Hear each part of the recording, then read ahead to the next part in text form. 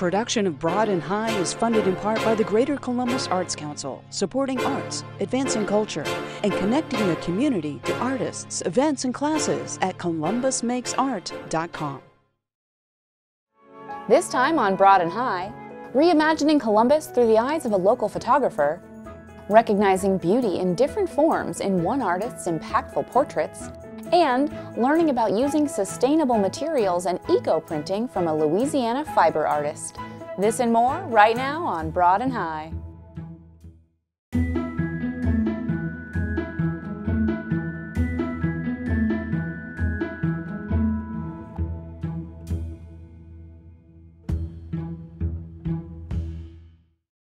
Welcome to Broad and High. I'm your host, Kate Quickle.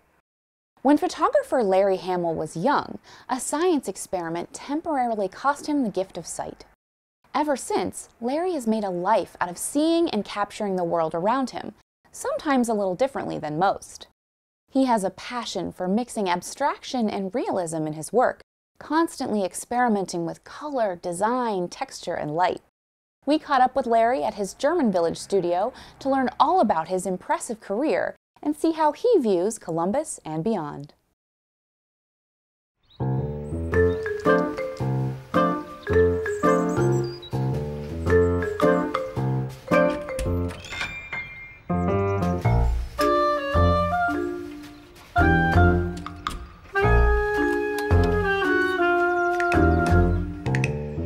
Over the years, I just keep thinking I'm like a visual explorer. I'm just there out exploring, and I keep voraciously wanting to see things that I've never seen before. Being across from German Village too, I just love walking through the village and documenting how it changed. It's kind of historical to see how all these trees have changed over the years. The new Huntington Garden replaced the old asphalt pathway that was there. So yeah, I just almost every day I go out walking or take pictures of things just because there's so many different ways to see things.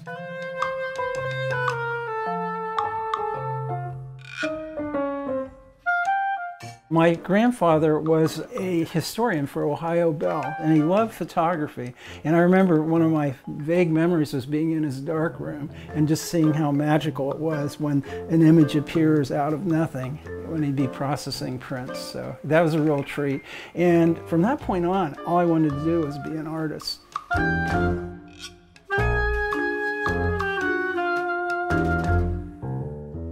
A real strong moment in my life was when I was in 7th grade. When my parents went away, I'm down in the basement, and I rigged these wires together to create a carbon arc light.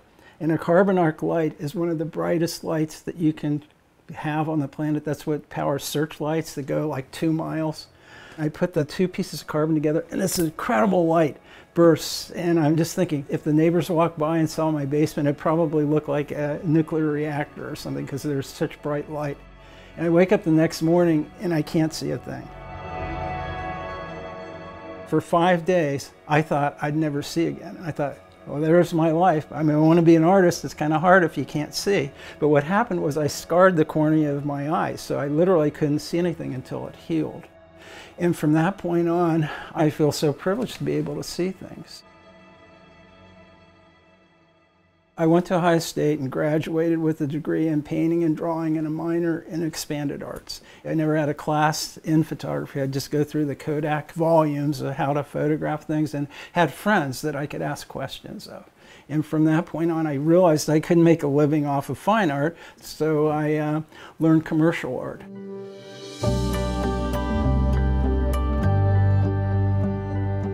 One of my first clients as far as art goes was Bernie's Bagels and Deli on North High Street.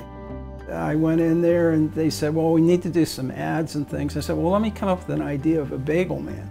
So I did that and they go, okay, you're hired. Just do our menus and use the bagel man and then do ads in the lantern. And so the bagel man kind of evolved from that. So I just did different types of artwork and saved up and bought a zoom lens. That was a big deal. My first tungsten light. I had a light so I could have more control. So it was just very gradual getting the proper equipment. I chose to shoot slide film. and you can only be like a half an f-stop off. So you really have to hone in your exposures. That helped me learn too, because you just couldn't make that many mistakes. We're spoiled today with digitals. It's so easy to get your color balance down and all these other things. But I really like the slides because they're more vivid. They work better for reproduction and in print materials.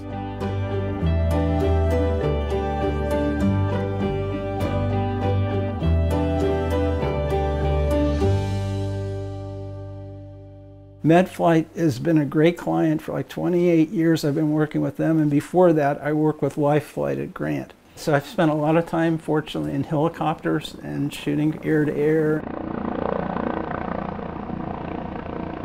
This is one of the best assignments I ever had, and that was a shoot for Sony.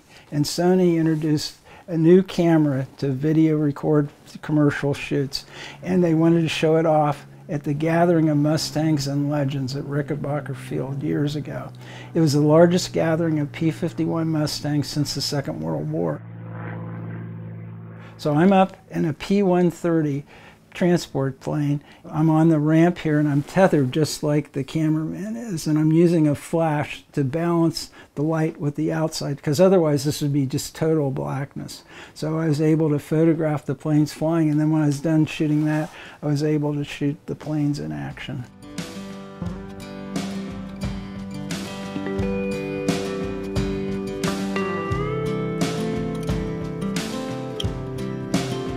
Growing up, all I could see on the horizon as a young child was the Lincoln Levesque, and that was pretty much it for the skyline. So it's kind of fun over the years to see how our skylines change and what are different angles that it can be shot from. So I tried to get a lot of different vantage points to put Columbus in different contexts.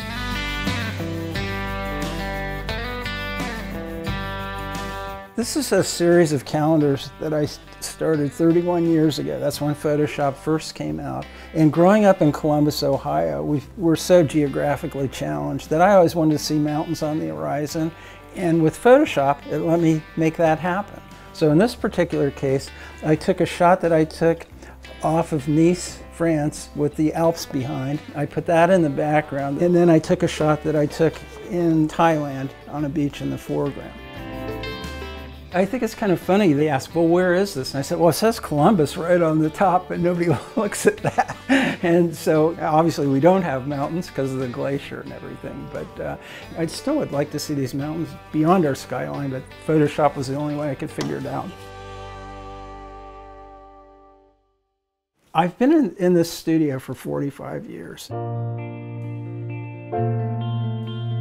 Over the years, I've shot hundreds and hundreds of thousands of rolls. Essentially what I've got is like a sliver from 1976 to 2021 of our culture around here in other parts of the world. So hopefully people can access these images and make new images from them, or bring back times and relate to them. So hopefully I'm providing a substrata of our culture in this period of time.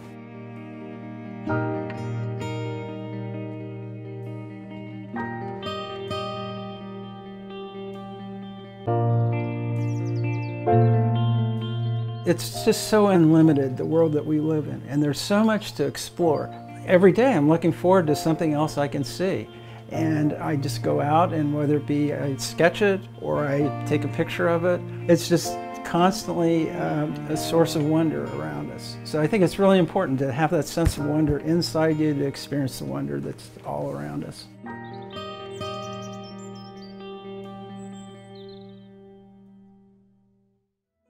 If you'd like to see more of Larry's work, give him a like on Facebook, where he has posted a new image every day for over a decade. Facebook/Hamillusion. Next, we visit Reno, Nevada to meet painter Kelsey Rolling. In her visual work, she hopes to expand our idea of beauty. Her paintings focus on representation and reinterpretation, while exploring art history and pop culture.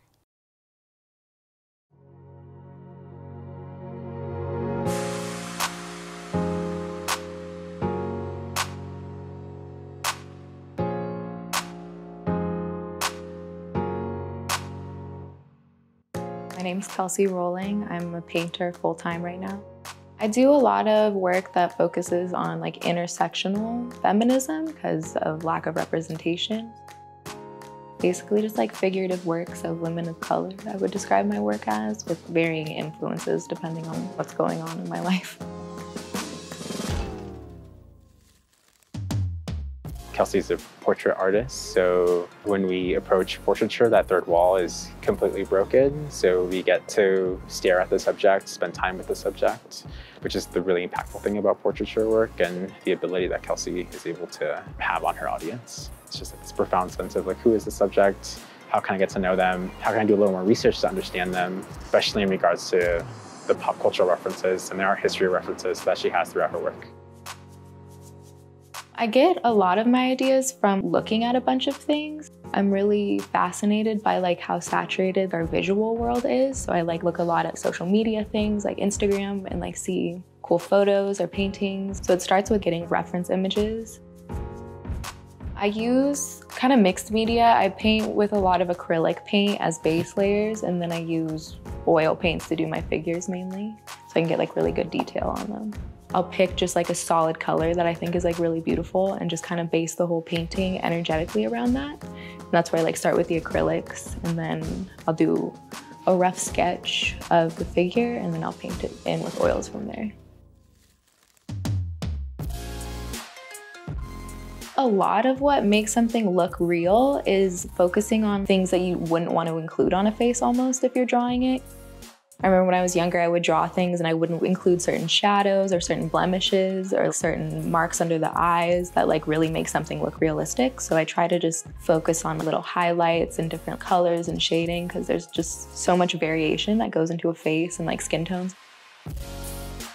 I look at a lot of references, but like painting it as it's seen and not how your brain wants to see it. I think that's made me like expand my idea of beauty in a lot of ways too, which was nice. I'm just more accepting of a lot of different things because it all just looks so beautiful to me.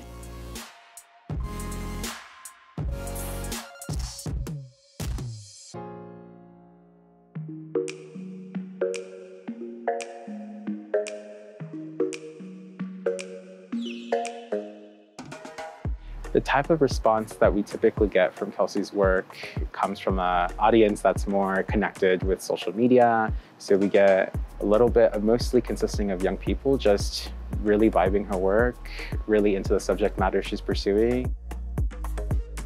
I know my art isn't necessarily geared towards a younger audience, but I think having people who look like me or can relate to me and like see me as like an artist who's just painting people that look something like them would be really nice, because like that's what I wanted when I was younger. So I like hope to kind of have that for people who need that as well, like regardless of how old they are.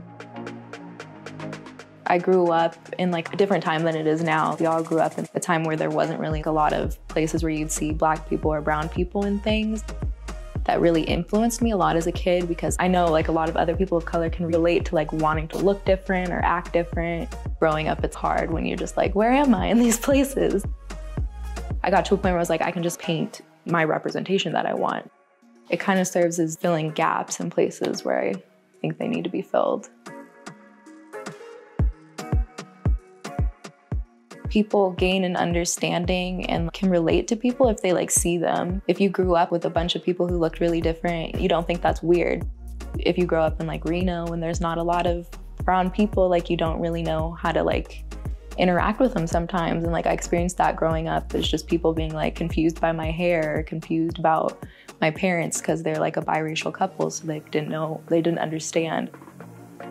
More exposure to different types of people just creates more tolerance in a way, or accepting in a way, or just normalization at least.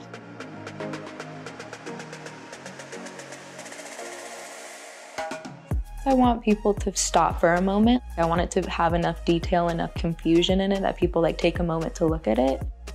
I'm intrigued by like personal understanding of it, because I think everybody responds to everything differently given their background and given their opinions on art. I would like them to just like question like where we see people and like how we see them and like how we interact with them, and like recognize beauty in different forms and different ways.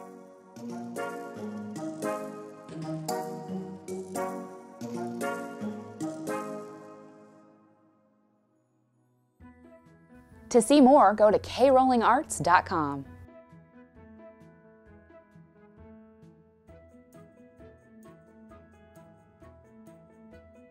Fiber artist Sherry Tamburo first began learning to sew at a young age, and she continues that journey today. She often connects with other artists beyond her hometown of Shreveport, Louisiana, to learn new ways to make her colorful and eco-friendly wearable art.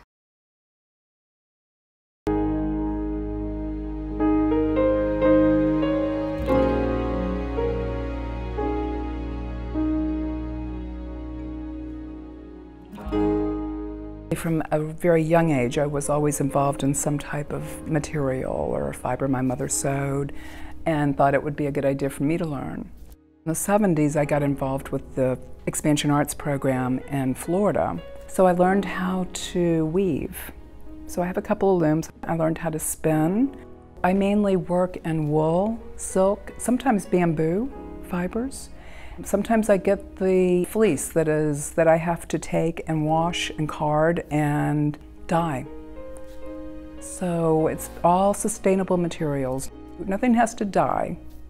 Recently, I was in a workshop in Austin by a woman from the Netherlands, and she taught a class on making coats. And I made a coat, and it's all one piece.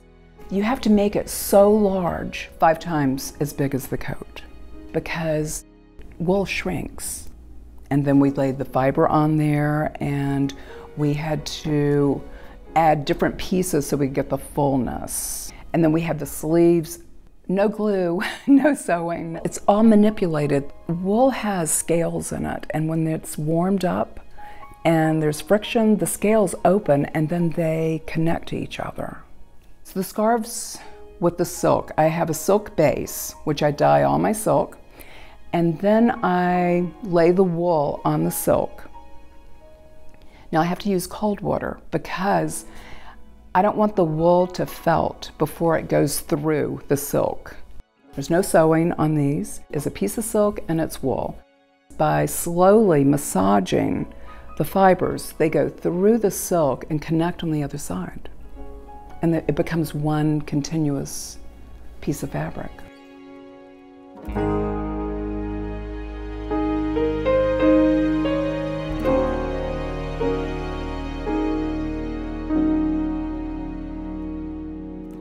On my eco-printed pieces, I use natural dye. There's a bug, it's called cochineal, that grows on cactus that I use a lot. I can get a bright fuchsia with that. So these were eco-printed yesterday. I cook it for 3 to 4 hours. Actually, I steam these in an electric turkey roaster. I love that. I just discovered that. Then you take it out and you let it sit overnight before you undo it, and it's really hard to not undo it because you really want to see what you have. And I haven't unrolled them yet. I did 2 scarves together on this one. And so this is basically what you do. Oh God, that's gorgeous. To take these apart, the bottom one had already been dyed with cochineal, the bug that grows on cactus. And then, oh God, that's gorgeous. See, I never know what's gonna happen. This is eucalyptus right here. Wow. And this is sycamore.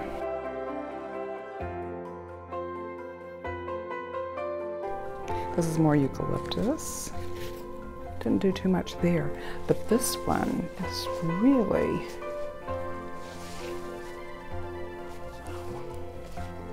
there's an oak leaf. Came out gorgeous.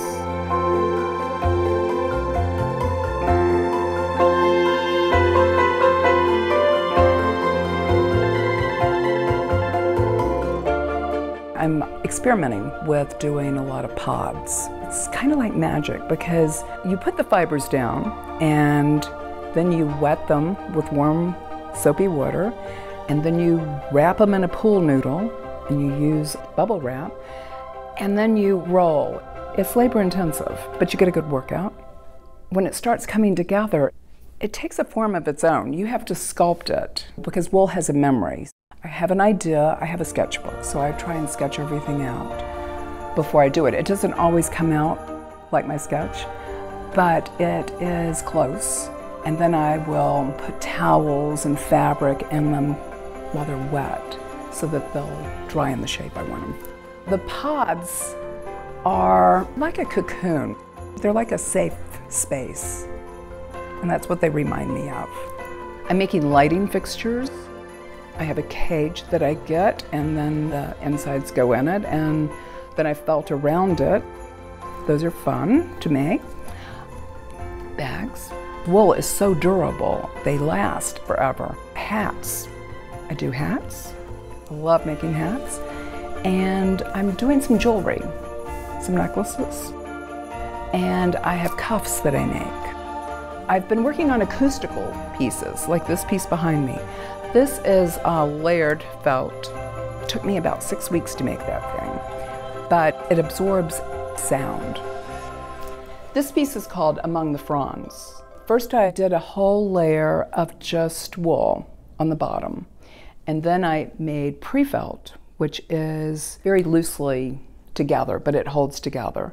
And I cut leaves out, and then I put tape in between. I would put one edge on the background and then put a piece of tape so that the whole thing wouldn't fuse together. The vases I make using a resist. It's called a resist, and it's floor underlayment. You know, if you're putting down Pergo or something, there's that white base that you put down before you put it on there. Well, I use that for my resist. So you cut a shape out.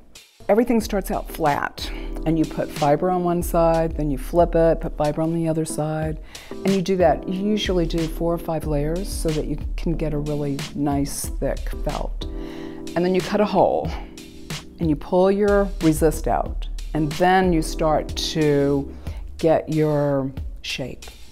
This is a cat cave. It's the first one I've made, but they seem to be really popular in Europe. This was all white. I used white wool. And then I eco-printed this. This whole thing was flat, and it had a round resist inside. Then I cut a hole, pulled the resist out, and then I fold it. That's where when you full it, that's where you get it to where it's at a stiff stage. This is 5 layers of wool on here. But then this is eucalyptus here, and then I have some roses in here, rose petals and rose leaves, which give a nice green. And the whole thing was eco-printed.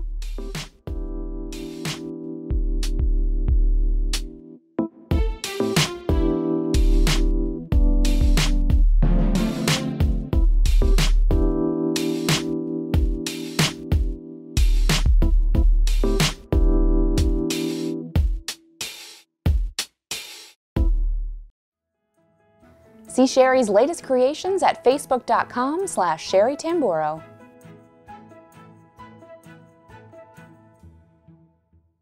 Well, that's our show. Remember, you can find all of our stories online at wosu.org, as well as on our YouTube channel.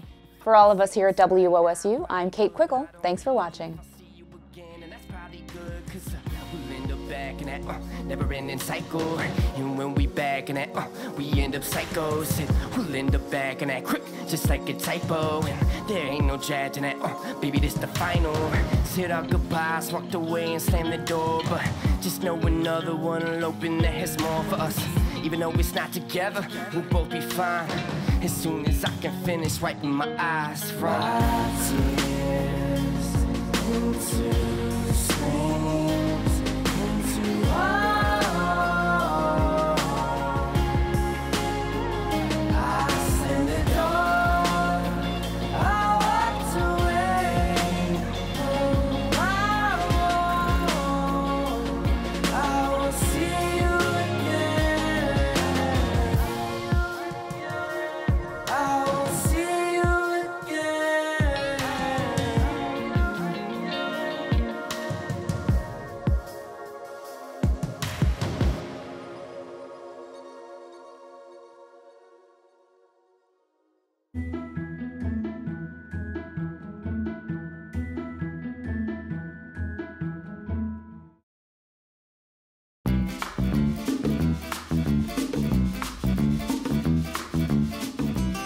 I am the art teacher here at Liberty Tree Elementary School. I teach kindergarten through 5th grade. It is a wild adventure every day. Being in this type of environment, I have all different types of students. Students that love art, students that believe that one day they will be the next great contemporary artist, and I have students that are here because they have to be. And part of the challenge for me is to engage all of them, to teach them that there is a purpose for art in their life.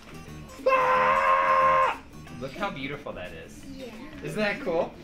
So I found out a year ago that I was nominated by my principal, Terry Caton, for the Teacher of the Year for the state of Ohio, and I kept shrugging it off and didn't even tell anybody. And then this past fall, I was named 2018 Ohio Teacher of the Year. So this is where it gets a little tricky. What's really interesting is that I've got these dual thoughts, right? One of my thoughts is it's incredible that an art educator is the Teacher of the Year for our state. Right? It's this really exciting thing where I get to talk about the importance of art education. But at the same point, why should I be surprised and excited about that? Because, of course, an arts educator could be the Teacher of the Year. And it is incredibly humbling. My whole platform and what I want to share with people is that we have small, tiny moments in our everyday lives where we can make a difference for other people. And so you don't have to be named Teacher of the Year or win an award to make a difference in someone's life. And so that's really my hope, is that I'll be able to share that with as many people as possible, that we take those moments and support others. Catch Columbus at its creative best on Broad and High, Thursday nights at 8 o'clock on WOSU TV. Production of Broad and High is funded in part by the Greater Columbus Arts Council, supporting arts, advancing culture, and connecting the community to artists, events, and classes at columbusmakesart.com.